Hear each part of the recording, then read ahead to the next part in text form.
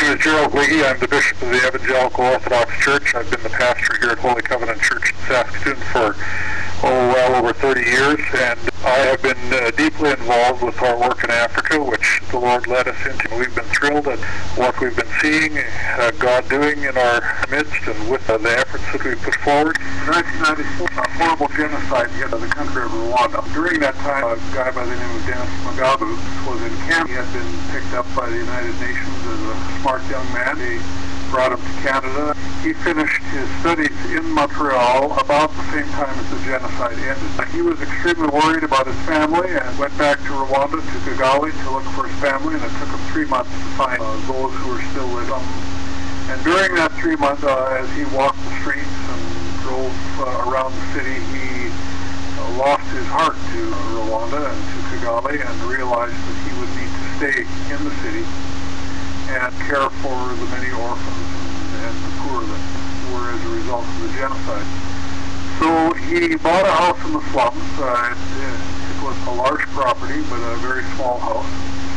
And he started to help people express their feelings about the genocide and about what had happened by using art. And he had them draw their feelings on paper and express them in writing.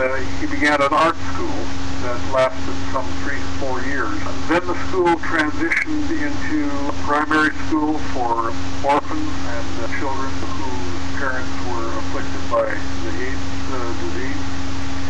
And the school grew and grew, and Dennis's house was expanded. Many small rooms were added. A number of concrete patios were put onto the house, and he started to educate children.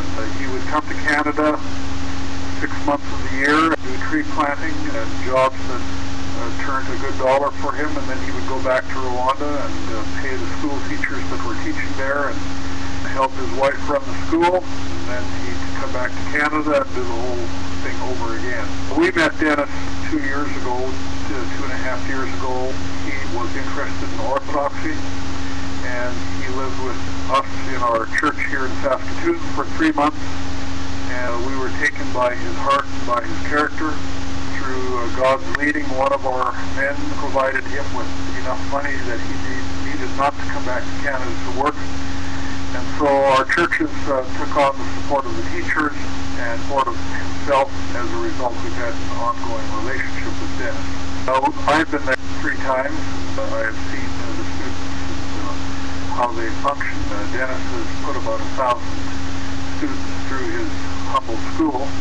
The school or the house is located in a slum area that is now scheduled for demolition.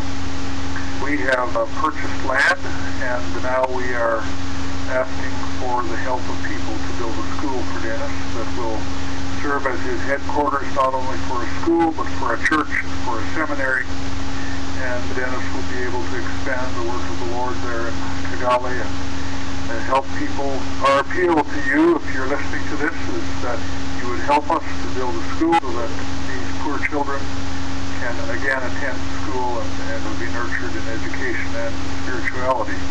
Right now, the situation in Rwanda is that there is not enough public schools for all the children, and many children don't go to school. So we would appeal to you to help us. Dennis will be very appreciative. Wherever they go, they talk about wanting to go to school, wanting to be educated. Dennis, in his church building that he's renting right now, runs a seminary. And by seminary, he means not only a school concerning spirituality and concerning the Bible and concerning preparation for the clergy, but he also thinks about social sciences and about just education in general.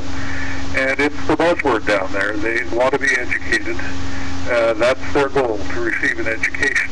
So this school that we're planning certainly plays into Dennis's desire to educate people and to bring them to a new standard of knowledge.